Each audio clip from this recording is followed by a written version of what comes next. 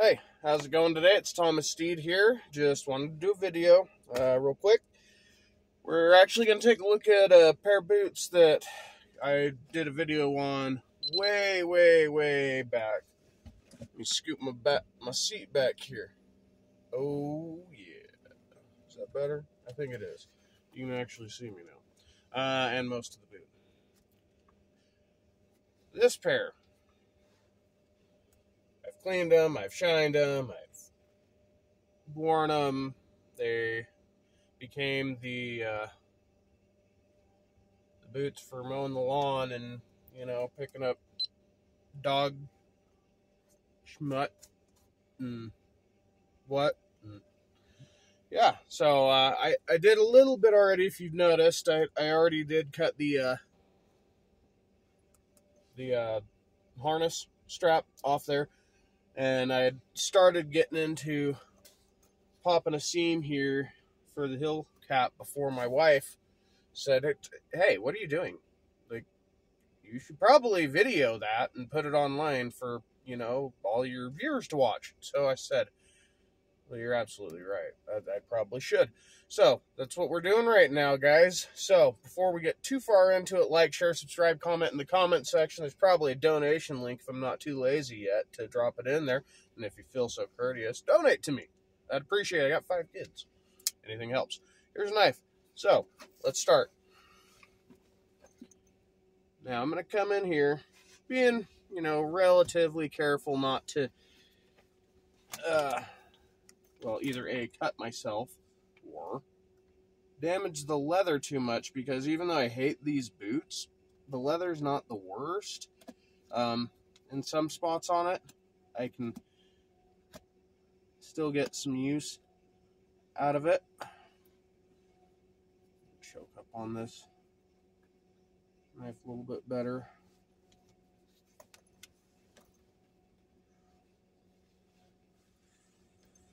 Sorry, I'm trying to make sure that I'm doing it on camera. I ain't got the best setup here. As you guys have noticed, the backdrop to my videos has changed to inside of the vehicle, and that's because, as I stated in the last video where I made mention of it, inside of that house is like Wild House, and I'm just not been able to functionally find the time to do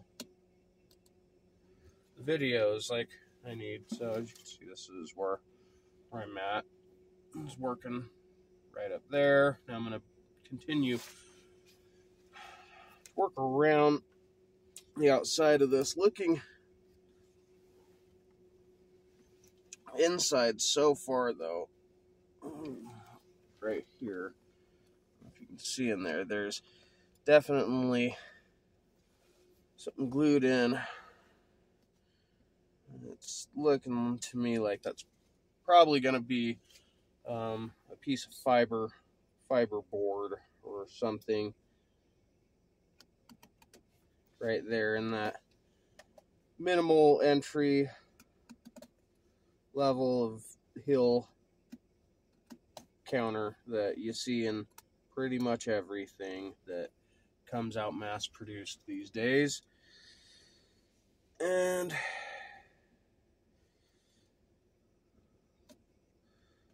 technically, I guess maybe my Hawkbill may be a better suited knife for what I'm doing here. Pop and stitch.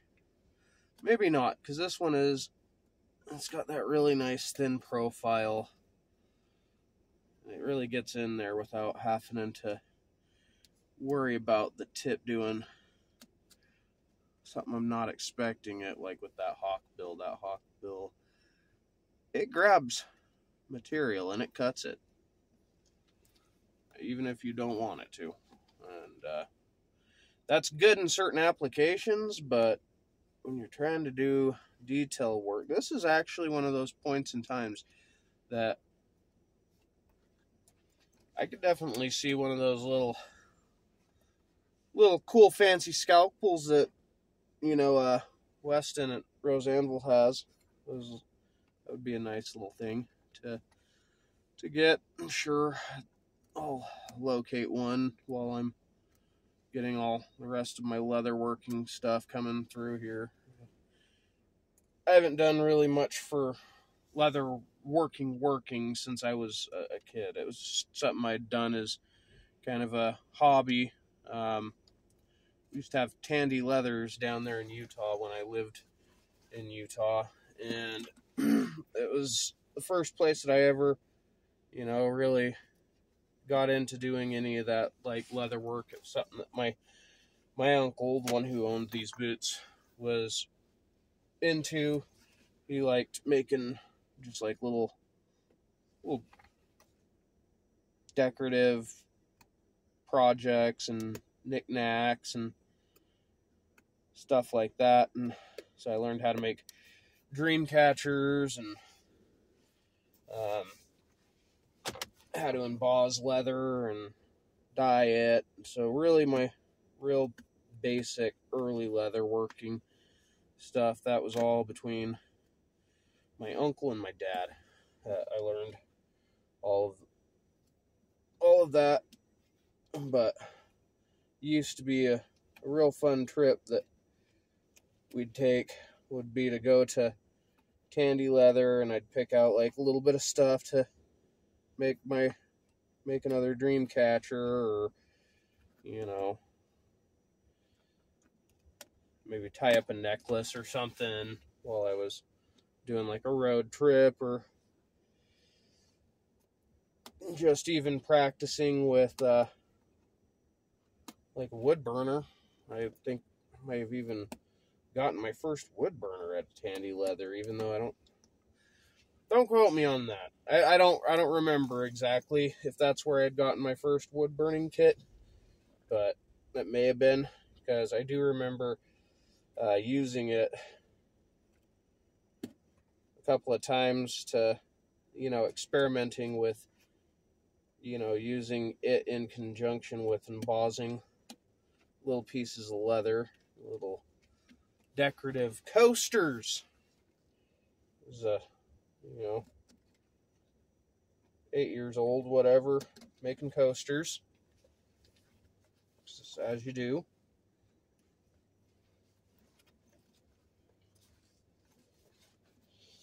So we've got this fully separated. Let's kind of try and peel this back, take a look at it.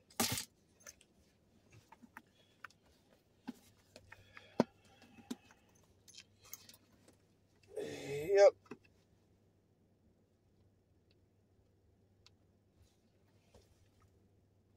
Nice synthetic.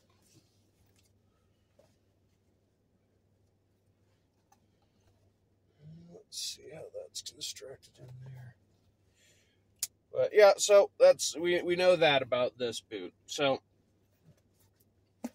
I guess our two most important things to really know about the boot is where the how the heel's constructed there with the it is not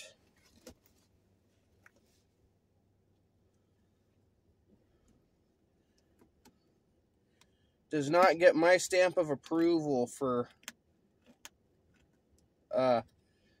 materials that are resistant to wear and tear. I'm actually just going to see if I can split right down this. Oh, I can't remember if it's considered a butt seam or butted seam, but that's what I'm going to call it, because it's a seam that those two panels are butted together and stitched together. Very, very easy to split that seam right there. Now let's see that, since I was able to get in that far, I wonder if it's going to take to just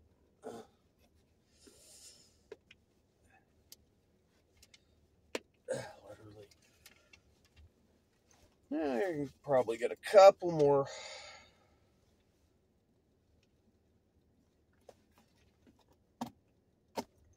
Just like that. Look back. There is a fabric backing behind that butt seam, and that's what is giving it a little bit more rigidity. But hey, I'm still able to just tear your guys' boot apart, Milwaukee Motorcycle Company. So, even though I didn't buy this boot, my uncle did.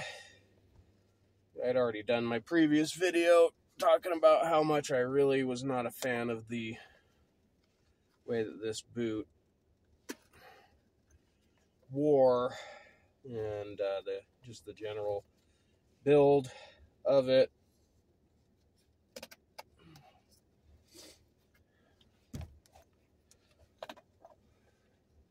And so what I'm doing now is recycling, because as much as I don't like the boots, I don't mind the leather. You know, it's not the worst leather. It's definitely not the best leather, but it seems to be at least better grade than what I've got in my pocket for my little wallet slit thing. So if you guys remember me ever showing that little handmade thing I put together, I'm going to be doing an upgrade on that. I'm going to use some sections off of this boot to do that.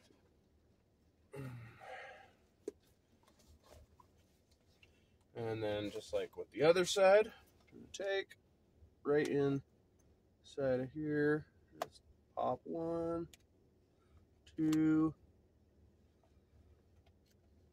3, and I'll just come back literally just with this and just lightly come right along that stitch line.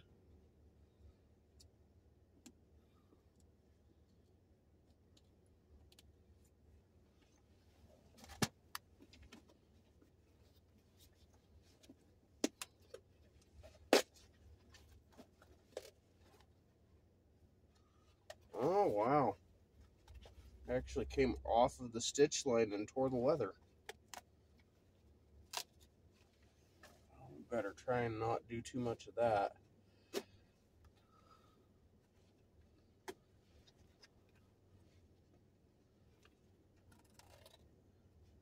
All that right on it.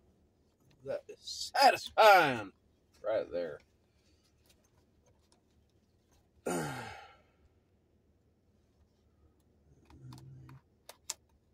Seams right here on the inside of where I've just split up the side.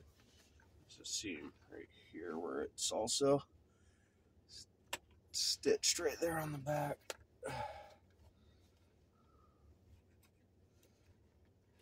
These little pull tabs. Why am I still in the leather pull tabs? I don't know, I might end up putting them on a different boot or something. If I got them, I can use them. That might end up being something that I maybe use that as a belt loop. I mean, it's already pretty well prepped to be such. I mean, I just have to take and flip that maybe up like that, stitch it in and along, around, bring it around town. But yeah.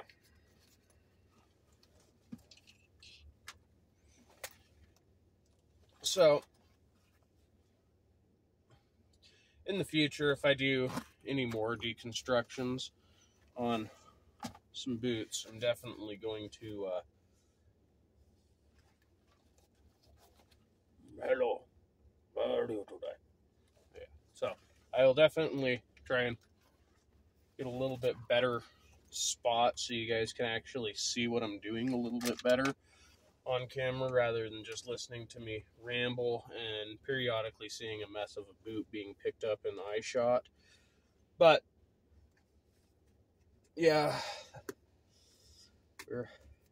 we're going for it. I needed to get at least one of these boots cut down so that I had some material to kind of get my initial pattern out for, my own handmade wallet. So that's what we're gonna do. And my wife's been getting on me about getting rid of these old turd chuckers, excrement kickers,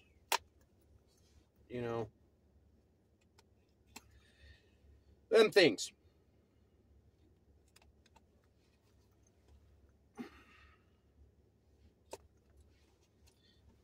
Surprised this side seems like they actually had it in there a little bit tighter, a little bit better. Maybe it's just this glue that's fighting me. Right now,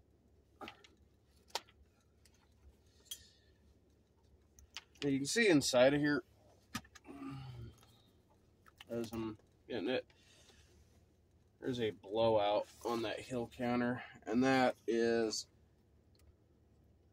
legit from wear. And that is through leather. That is, I legitimately wore through leather on the inside of that hill. So there's that. So there you go, Frank. While you were wondering if I was joking about how bad I was when it came to causing damage. I don't remember if it was Frank Jr. or Sr. that I'd talked to. And I was like, dude, I can literally walk a heel literally right off of a boot. Because, look at that thing. And that is what, as I've mentioned in the past, like making sure that your gait's correct to keep your back from being all jacked up. Right here, that's important. Something that doesn't help is when you got little deflated pockets in your boots that as soon as it starts to go, it just goes. This, I even, to try and even that out, I even took a knife to the side and carved that down to get the last couple of uses out of it last year to mow the lawn without feeling like I was walking on the side of a hill. It's so bad. I don't know how I was wearing these as long as I did. Oh, I feel like a mongoloid. There is, I will say this, now that I've got this torn down in here, I'd like to, difficulty is there, I've tried tearing this heel off. It's definitely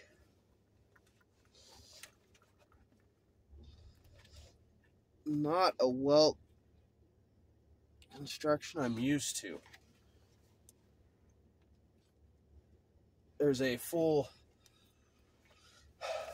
it's plastic on rubber. Let's see here, because it looks like there is an actual welt to this.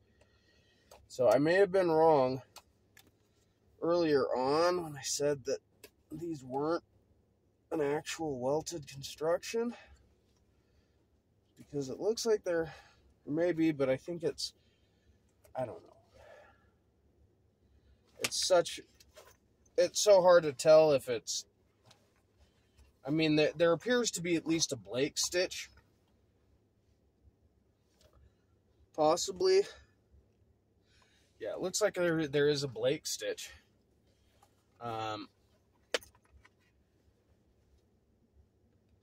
There is a Blake stitch in these, but these soles they're just so bad that, and the leather itself is not a good enough condition. I took these even into my cobbler, and he didn't want nothing to do with them.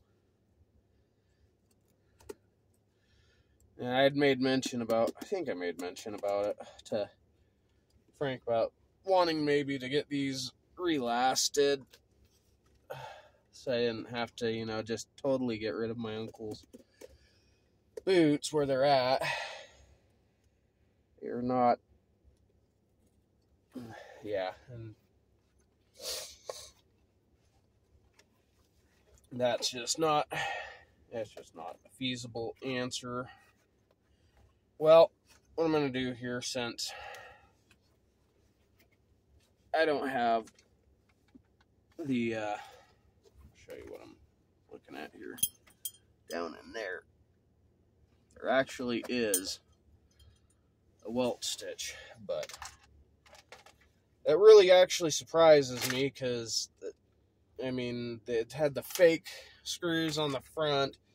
The edge of this welt, it is definitely a plastic welt. I figured it was a completely fake welt and that it was just cement constructed. But it appears that it is possibly a Blake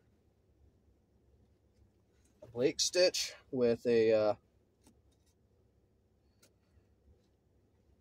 maybe a Goodyear welt, or maybe it's just a faux Goodyear welt. So we're just gonna cut this boot off flush at the sole here. What we're gonna do, like this, because I don't have the whole setup with the, I don't know if you'd call it if it's a shoehorn or what do you call that thing, the lasting anvil, or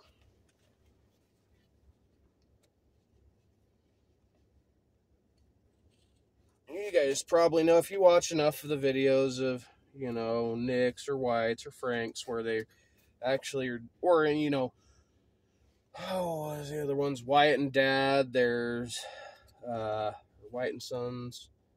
Is it Wyatt and Dad's or Wyatt and Sons? They're real good. They do a lot of recrafting, some real phenomenal work those guys do. Then there's Trenton and Heath. Those guys, absolutely amazing work. It comes out of their shop. But if my point here is if you've watched any of that, you know what piece of equipment I'm talking about. It's one that you slip the boot on, and you can take and wrench on and rip all the sole right off. And I don't have that, and I'm not worried about saving these boots. Like I've said, these are getting repurposed. So what I'm going to do here is, this is running a lot longer than I thought. So we're going to get up here to the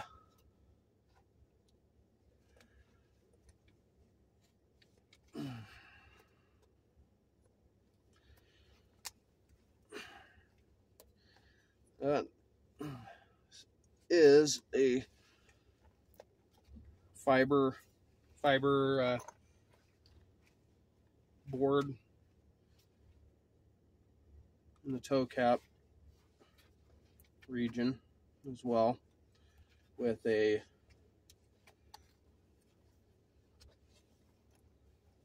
just a basic cotton fabric liner on the inside. I think we've gotten far enough into this that I can effectively show what the construction looks like. So here we go. Again, like, share, subscribe, comment in the comments section. Maybe one day I will try and do some video editing skills, and you'll have like a little thing over here, and some buttons over here. But as for right now, we just shoot it as it is. So let's look. Oh yeah, look at that. So there actually are some nails in the heel, and there actually is a Blake stitch construction to it, but the welt is horrible. The leather, I don't know where I can find a good example of it on here that I've seen.